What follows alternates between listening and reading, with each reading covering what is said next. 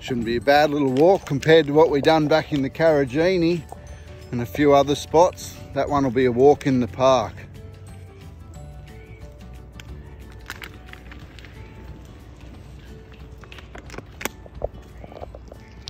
Brand new surf life saving club going up in Broome. Good morning.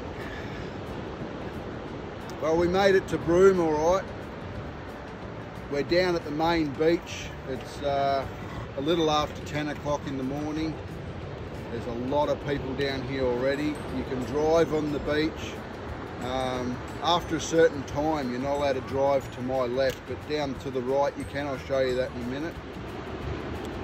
There's camel rides going on. There's 3 different levels of camel rides you can go on here. They've all got different coloured harnesses on, yellow, red and blue, for where you want to go, how long you want to go and what tour you're on.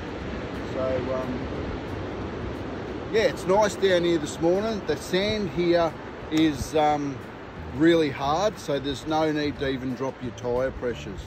It's very, very hard here and very rocky up the other end.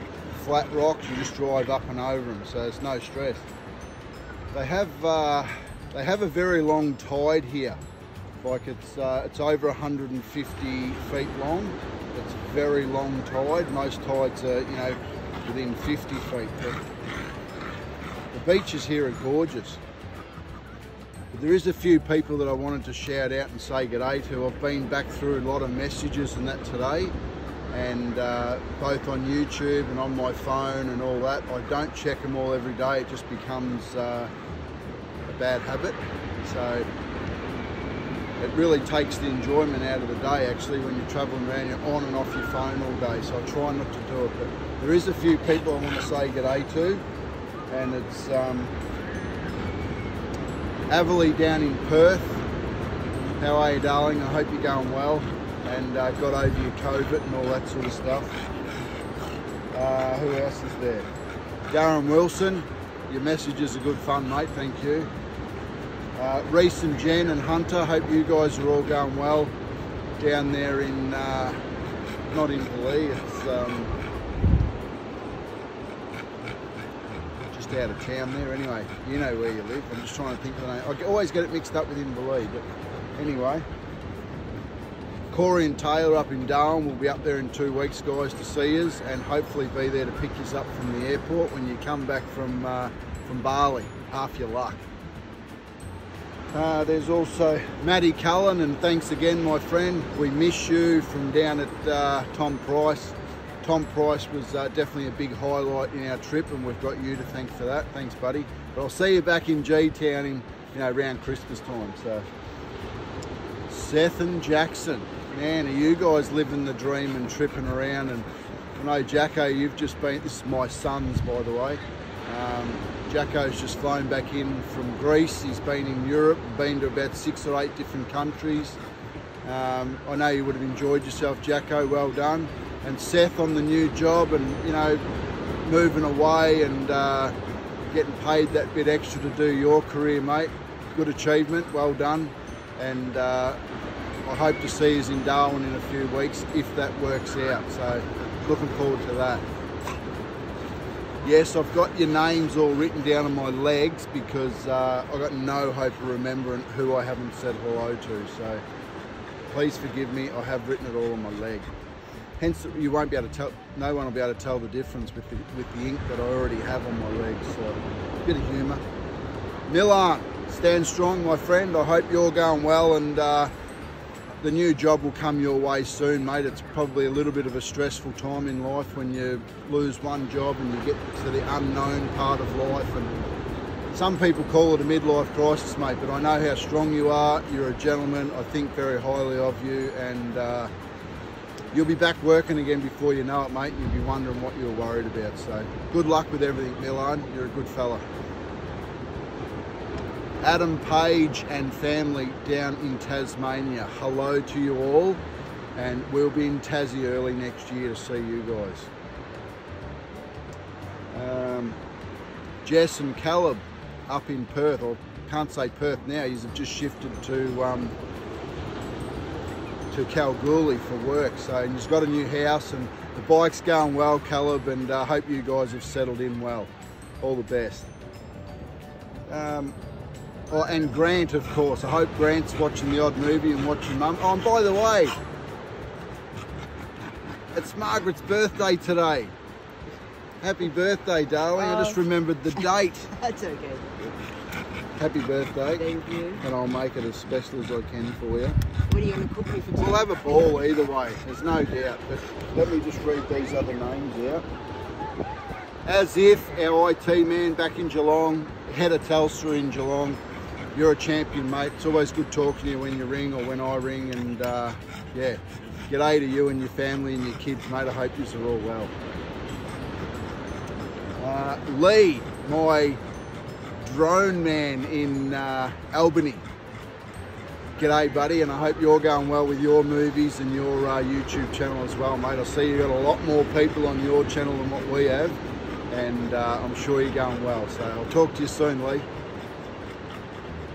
Dale Morgan in Darwin, we're there in 2 weeks, mate, and I'll probably see you within 3 weeks down at Corroboree. And those of you that don't know where Corroboree is, it's a couple of hours south of Darwin and inland towards Kakadu. So I've been there before, and Dale, we'll see you in a few weeks, mate. Daniel Cook and family. I hope Hunter's not stressing you out too much, Daniel. And I hope you got your new job going all right, mate, and you're a happy man. And we'll burn rubber over summer, mate, on our bikes. There's no doubt about us, no doubt about that, and it'll be a lot of fun. So yeah, all good, mate. Jason and Sabina Thomas out there in Banno. I hope you got your car fixed, Jason. I hope you guys are going well, and yeah, we'll catch up over summer and we'll have heaps of fun. There's no doubt about that. Who else was there, Mark? Michael O'Brien in Corio, one of my good mates. Michael, the boat's still going well, mate. We've had it off, I think, 5 times on this trip, and it's been a very handy little asset to have. It takes us to places that we wouldn't normally see or film, so thank you, and I look forward to catching up with you. And I know you've got a new dirt bike and everything, and the dirt bike riding activities will be fantastic, obviously from now on, but when I get back and we organise rides and we all get out there and we all have fun, and a few barbies and a few frothies, you know how it goes. So I look forward to catching up to you, Mick. Who else was there? Kurt and Cohen. Hope you guys are going well. Kurt, I see all your posts on Facebook and everything, and it's good to see, mate. I mean, if we had more dads like you, there would be a lot less stress and drama on planet Earth. You are doing a fantastic job. My heart's out there for you, mate. Anything we can do for you, whatever, but you don't need us. I know that. You're a strong man, and what you're doing for your son is second to none. It's brilliant. And hello to your mother as well.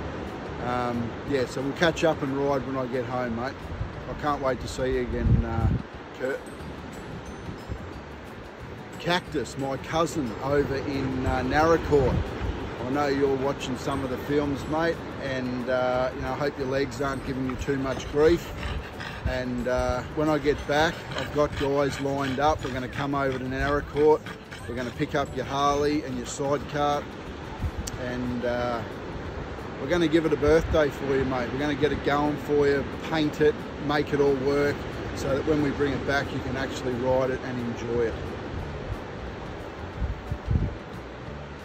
Who else is there? Stan Canny, Christine from Stan Canny. Thanks for doing my tax a couple of days ago on the phone. I appreciate it. Nice little kickback in the bank. That'll be nice. I hope you guys at Stan Canny's are all going well as well. All the new subscribers, thank you for jumping on our channel. Really appreciate it. Hope you're enjoying the footage. Luke and family, Alex and the kids, you know, sad to hear about your house getting flooded out, but I know you've just been overseas and had a ball and hopefully put all that behind you, but you'll be back on top of it before you know it. And from Margaret and I, we wish you all the best. We'll ride together soon, Luke. As soon as I get back, mate, we'll all be reconvening and start riding again. Troy Pyle, I heard you going bigger with your cubes, mate. Another motor for your bike. Wow, how far can you go? But anyway, that's another story. But I hope you're going well too, mate. You and your boys and the family and everyone's going well. And I miss riding with you all. Margaret, can you think of anybody else that we had to say hello or anything to? Okay, there's oh, Paul Majanovic, our auto elect, who is what I'm not capable of doing. He's always been there for me. We call him Coops. He's a legend. And Paul, thank you very much for the work you've done for Margaret and I over the years. I really appreciate it, mate, and I hope you're going well and not working too hard, because you are by far the biggest workaholic that I know. I know that you've done many a 24-hour shifts and you're still doing 15 and 18-hour days, mate. It's too much, but it's not my call, it's yours, but we're thinking of you. See you, buddy. Brendan down in Timboon, a big thank you for the work you've done for both my sons, and I hope the farm's going well, mate. I heard that you've had a lot of rain and it's flooded down there, so yeah, push through, mate, and I'm sure you'll be okay. But just saying g'day to you, Brendan, and thank you. And Fletcher over at Gippsland, I haven't forgotten about you, buddy. We'll catch up when Margaret and I get back to Geelong. All the best to all of you. Here's the other end of Cable Beach in Broome.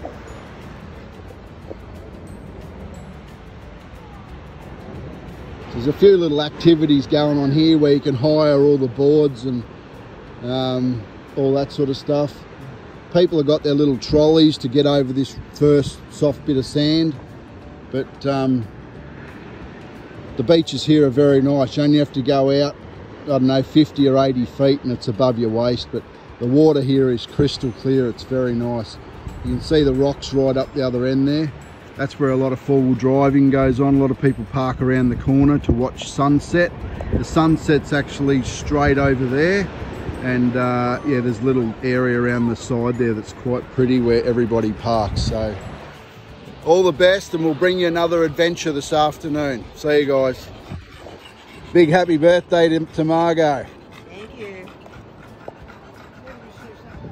Well, that was inevitable. I was bound to forget somebody, but hello to Alex and Stacey out there in Lara looking after me, me new old Chevy ute, and I'm sure he's looking after it. It's all tucked away there for when I get home to play with, but I hope you guys are going well out there in Lara. Yeah, Peter Smith out in Maud. How are you, brother?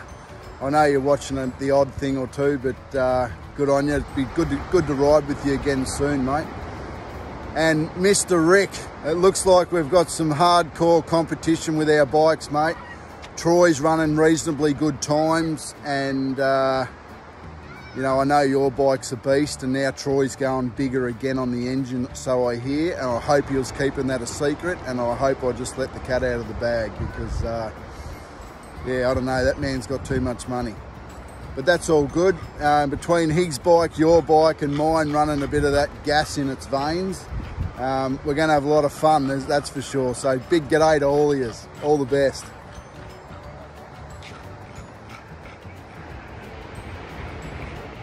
So we just done that little bit of footage up the beach, and there was one other thing that I wanted to fit in that film about arriving at Broome. So I know I mentioned it is Margaret's birthday and she's very happy, and she's been getting lots of gifts, believe me, including her new dog over here.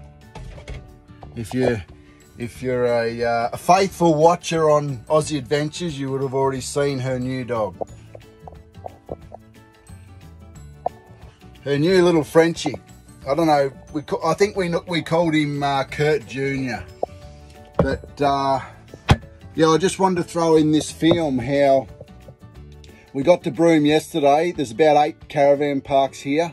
One of them is not dog friendly, the rest are. We went to 3 of them, all booked out, totally booked out. There's even signs out the front, but we still went in hoping that there might have been a cancellation. No good. We rang the rest of them.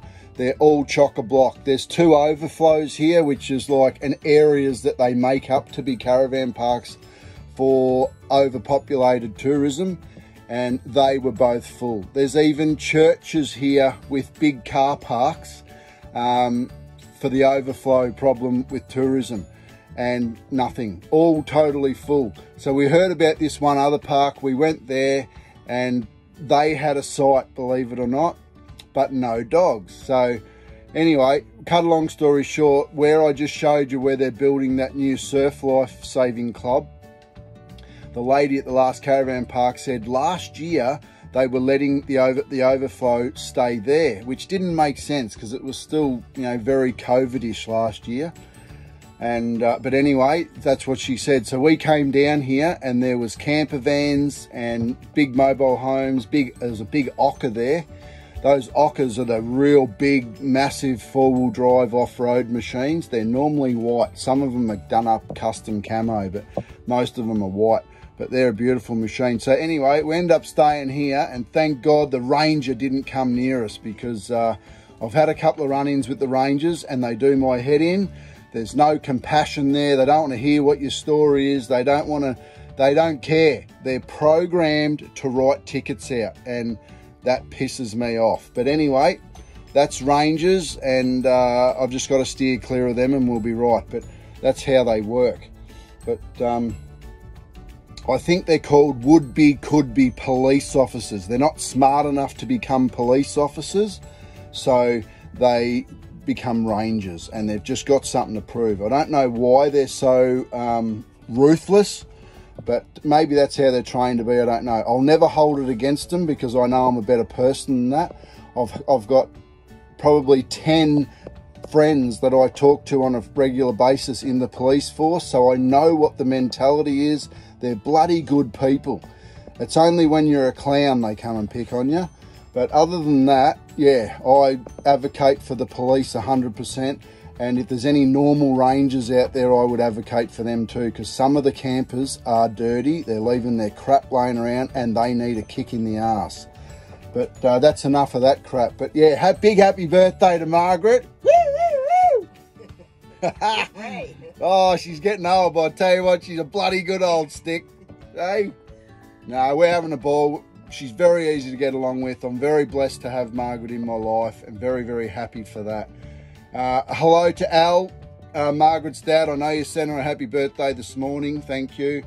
And yeah, we'll have her back in Geelong for Christmas, mate. Don't worry about that. But yeah, just wanted to mention the trouble that we had with getting a campsite. And then first thing this morning, I ring the main campground here this morning in Broome, because a lady we spoke to on the beach here last night tells us her sister cancelled 2 sites for 3 nights. They couldn't get into town. So I'm on the phone flat out this morning. Went to message bank. I was emailing them, all that sort of stuff. And then the last time I was going to ring, a lady by the name of Helen answered, and she answered our prayers. We got a site in Broome for the next 3 nights. Here.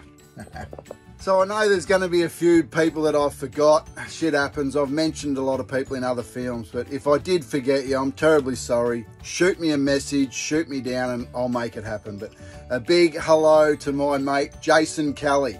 Hope you're going well, brother. We'll be riding again summer. Don't worry about that.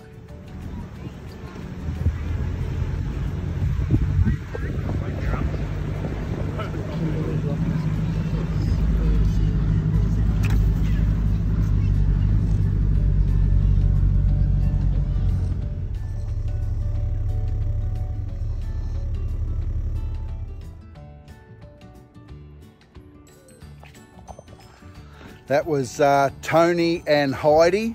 They come over for a chat. We met them yesterday. Absolutely lovely people from Albany. And in yesterday's footage, I spoke about a big ocker. That is what an ocker is. A full off-road, go anywhere in Australia type of vehicle.